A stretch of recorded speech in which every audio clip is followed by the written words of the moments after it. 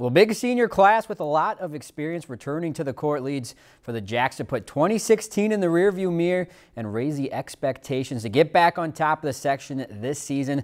They are back at home tonight in front of the blue and white faithful for the first time, hosting St. Cloud Tech. Let's go opening set. Jacks on the offense. Addie Colligan to Lexi Wade. Get out of the way. That's a kill in the corner. And also the lead. Then later on, they form a wall at the net. McKenna Quinn and Rumor Flatness.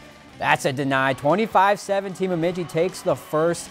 Then of the second, Colligan, this time to Quinn on the outside. Get used to seeing a lot of that this season. And more Colligan later on, this time with a sneak attack set. Useful. Big night for her, records her 1,000th career assist. Lumberjacks roll in this one 3-0, the final over St. Cloud Tech. If you've enjoyed this segment of Lakeland News, please consider making a tax-deductible contribution to Lakeland Public Television.